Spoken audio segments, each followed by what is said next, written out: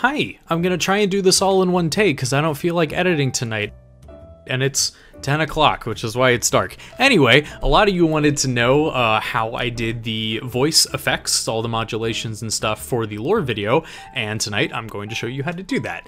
There's going to be a lot of audio technical words and phrases and jargon, and I'm going to do my best to simplify it, make it easy to understand, and by the end of it I'll walk you through how to make an Aurelionite voice. And I'll show you the Mithrix files and things like that too. So it's gonna be fun. First of all, microphone. You should probably have one if you want to do voice effects. I have, as you can tell, a Blue Yeti, which is, everyone and their mother has a Blue Yeti. It's like $100. It's a great microphone. This here, oh, it connects to your computer via USB. This here is a, I don't know, foam microphone. Some people call it a fuzzbuster. I don't know the technical term, but it's microphone foam. And the idea is that this catches what's called your plosives. And plosives are, some words make popping sounds. So for example, pop, pop, pop, pop. You can hear the microphone kind of, right? So if I say pop, pop, pop, and it's not protected by a foam, you can hear the plosives. If I put the foam over it and I say pop, pop, pop, pop, pop, you can see the difference it makes. So this just helps, it helps out your plosives. If you don't have one of these, you have to be a little further away from the microphone. But unfortunately, if you're further away from the microphone, it sounds more like you're in an open room space instead of nice and up close and personal, where the mic quality is always best. Just a fun fact, singers are up as close to the microphone as they can. Or sorry, singers are up as close to the, well, anyway, close to the microphone, the closer you are, the clearer it is. You'll have to play around with the gain and stuff a little bit. I need a drink. That was loud. So the Blue Yeti or any USB mic should be able to just connect straight into your computer. And if it doesn't, you can use what's called an interface. And an audio interface, hold on a second, this is gonna be really silly. Don't mind the Taco Bell. So this is an audio interface. Also, hi, hello. This is an audio interface. This one specifically is a Steinberg MK2 UR22. And I have my speakers plugged into here. Don't worry about that. The USB mic can plug into your computer and it'll be perfectly fine. But if you don't have a USB mic, the XLR cables go into here and your audio software will be able to pick it up just fine. So we're coming back. We're going back to the top of my monitor. Okay. Coolio. Am I still in shot? Awesome. Now that we understand how microphones and things work, we're gonna head over into FL Studio. So this is FL Studio. Yes, there is a free version. You can do everything I'm about to show you on the free version. It is a DAW, a digital audio workstation. There's FL Studio, there's Logic, there's Ableton, GarageBand. All these are examples of DAWs. Some are more technical than others. And this one here, for the most part, is meant to make music, right? These are some pre-built-in ones. Let's see, let's put in some, I want to do claps, let's put in hats, and then let's put in snares, right? That's called a 4 on the floor beat. Now, it can be used for a lot more than just making music. It can be used for audio recording to a much deeper point than Audacity. You can use Audacity or a smaller audio recorder, record your lines, and then slap it into FL Studio and do the rest of this. You can. For simplicity's sake, I'm going to do it all right in here. So first, we're going to need our mixer channel, which are these little buttons here. And this is very important to have. We're going to go over to our microphone channel, which is this M right here. Boy, I just realized this is very small. Sorry. We're going to go over to in1, remember how I showed you the interface earlier? One of these buttons on your end will pick up your microphone. Ooh, okay. It's picking it up now. Going to turn that down a little bit, so hopefully you won't hear it. Now, we're going to record our first audio. There's a big recorder button right here.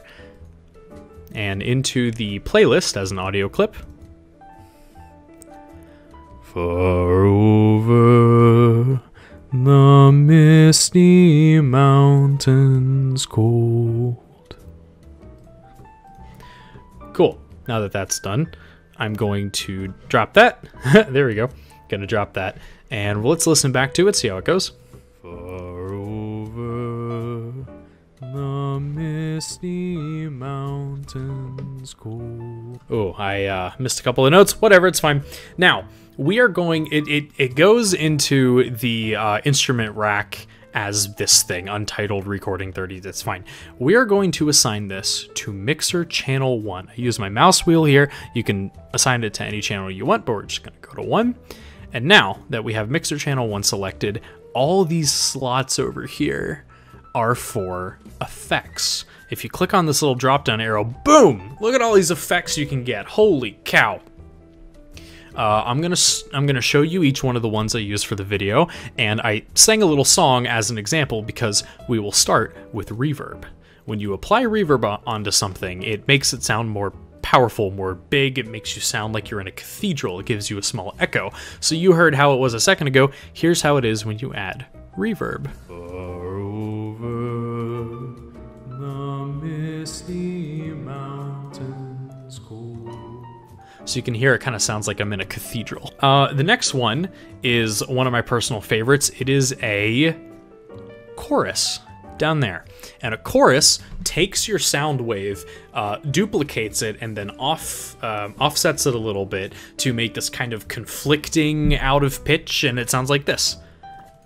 Far over the misty mountains cool. That one's cool. You add them both together. Ah, now that we're adding them both together, we're starting to make a custom voice modulator.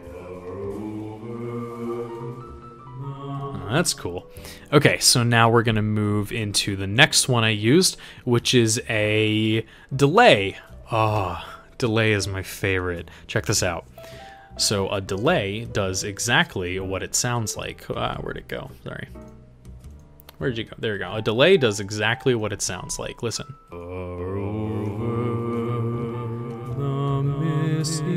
Isn't that cool? So, but what I did for Mithrix to make him sound robotic is I cranked that delay knob way down here, and I took it up just like a little bit. I took it up just a tiny bit. Over the misty mountains cool. Ah. Over the misty mountains cool. Ah, okay, so delay is very fun. And then the last one I used is a flange. Where is it called? Come on, stupid thing, sorry. A flanger, there we go. And a flanger is kind of like a chorus, but sounds different, just trust me on this. I'm gonna cut down the delay. This is a flanger. Over the misty mountains cold. Now, let's kind of add them all together. Let's play with these levels here. Let's kind of, I want to turn the reverb way up. Let's get the chorus in there. I definitely want the delay. Now it sounds like this.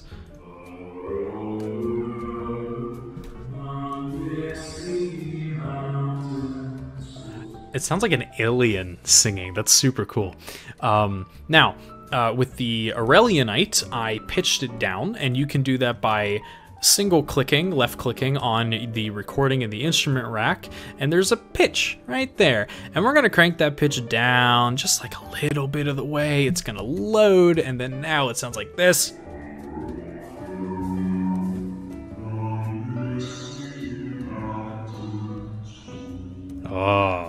Oh, that's so sick. Okay, so with these 4 effects, that's how I built pretty much all of the ones. Oh, when I did the, I'll show you how I do the like radio thing afterwards. Anyway, so I'm gonna go ahead. Let's cut all these out. Let's just get rid of these real quick because we're gonna start from scratch and we're gonna imitate the Aurelionite voice I did. All right, I'm gonna turn on the microphone again, and we're gonna record a line. What line should we record? Let me read something off of a Yu-Gi-Oh card. So I'm gonna take Fiendish Chain here, and I'm going to read it in the same tone that I read out the Aurelionite voice. Now this takes a little bit of like a gravelly tone, so I'm gonna try and mimic that as best I could. So I'm gonna read this card in the tone I did for Aurelionite, and it's gonna be great. Activate this card by targeting one effect monster on the field. Its effects are negated. Also, it cannot attack. When it is destroyed, destroy this card. Cool, now let's get rid of this thing. There we go. Now we sound normal again. And it'll sound a little something like this. Activate this card by targeting one effect monster. Okay, sounds super cringy, but let's play with it a little bit. Let's add in my favorite boy Reverb, very important. Activate this card by targeting one. Ah, I forgot to set it to mixer channel 1. There we go. Let's give it another shot. Activate this card by targeting one effect monster on the field. Okay, now we're getting somewhere. Let's add in... Oh, let's go ahead and pitch it down. I'll click on this, and then I'll drag that pitch down. We'll get it to Aurelionite tone. Activate this card by targeting one effect monster on the field. Yeah, there we go.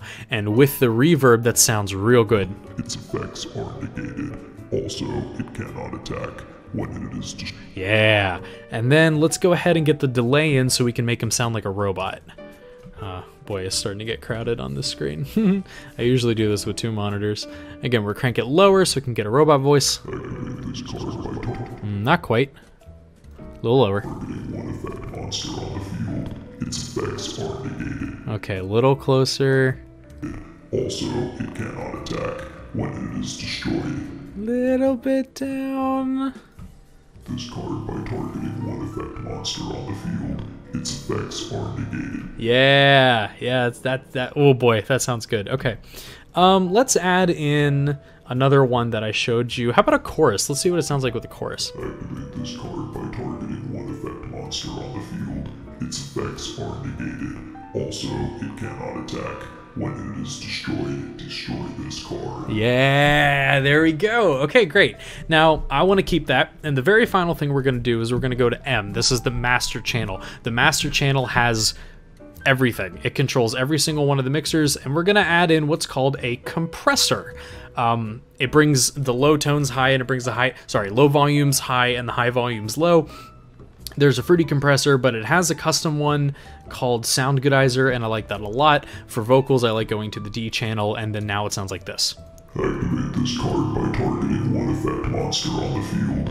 Its effects are negated. Also, it cannot attack. Yeah. And then after you have this done, you can just go ahead and file, export. You can export it as an MP3, because MP3s are small. They're small and they sound good, and that's how you do voice effects with FL Studio. I know that was a lot of clicking, but after you get kind of comfortable with the environment, it's really absolutely a no-brainer.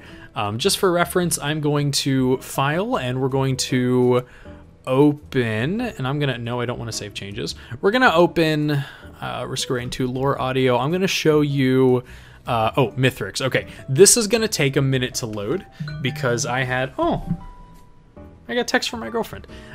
This is going to take a minute to load because there is a ton of audio clips that it has to pull in, and there's also a ton of effects on the Mithrix channel. So we'll give this, or on the Mithrix master channel. So we'll give this a minute.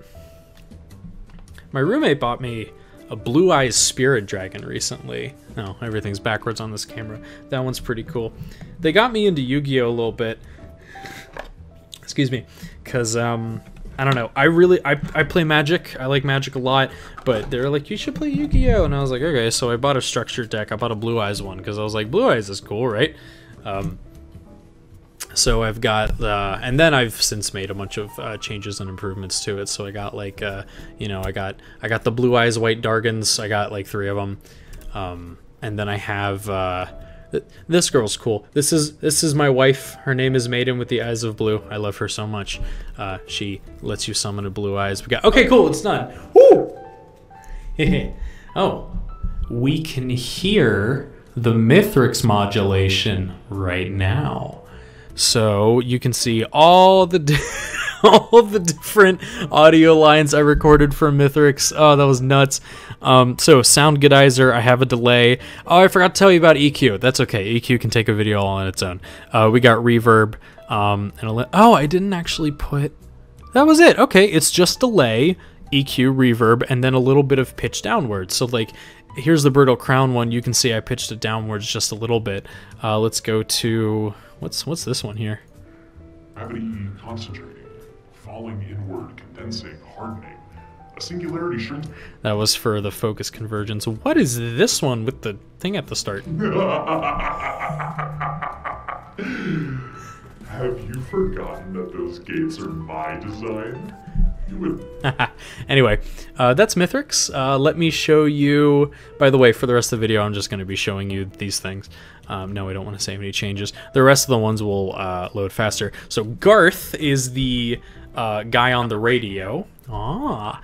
So in EQ, that's another kind of effect you can put on things. EQ lets you change... this is hard to explain. And there's a preset on here called, I think I used Old Telephone.